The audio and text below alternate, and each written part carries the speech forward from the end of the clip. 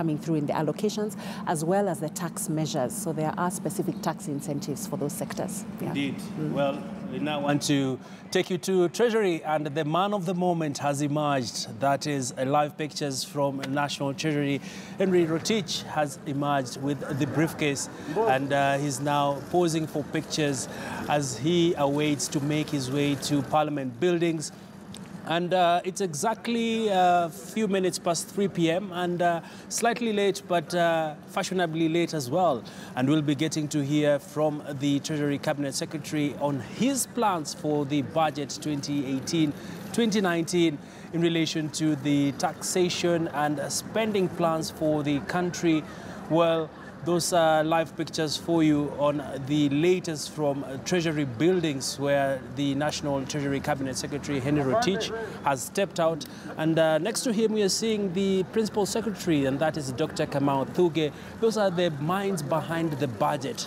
They spent sleepless nights trying to craft the budget, trying to balance out how will this work out as we continue to look forward towards this. It's more of a first-term budget for Rotich under the second administration term of President Uhuru Kenyatta. Is actually under the second term. It's his first time that he's presenting the budget.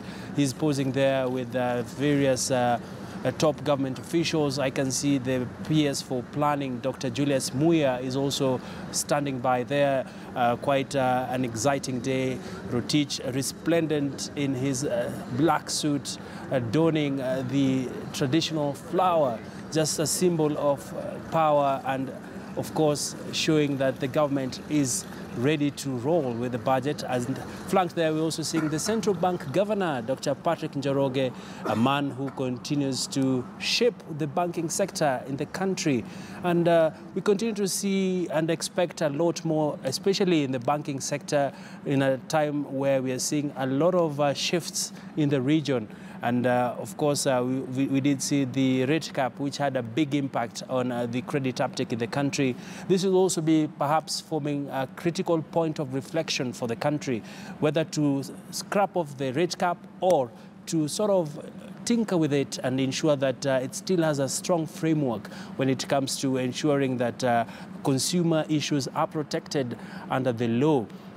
I can also see Esther Koimet, the investment secretary, who is also just standing behind the Treasury Cabinet Secretary. She is also one of the key people when it comes to formulation of the budget, and she actually sits in some of the big conversations around the investment decisions that Kenya will be considering to take in the event that we are looking for bilateral trade relations or receiving grants or aids in any fashion of the country. And well, the briefcase is there. Henry Rotich looking very energetic, excited, ready to present this year's budget. Quite a historic moment for him as he makes his way to Parliament buildings. And it will be interesting to see whether he'll be taking the Route 11, as people say. Will he be walking to Parliament or not? And I can see from the pictures, he's sort of making his way into, if I'm not wrong, a Passat. And, oh yes, he's standing by there, and he's very, very ready to go. As you can see, the budget briefcase is there. And we will be looking forward to ensuring that we give you our wall-to-wall coverage of this particular budget.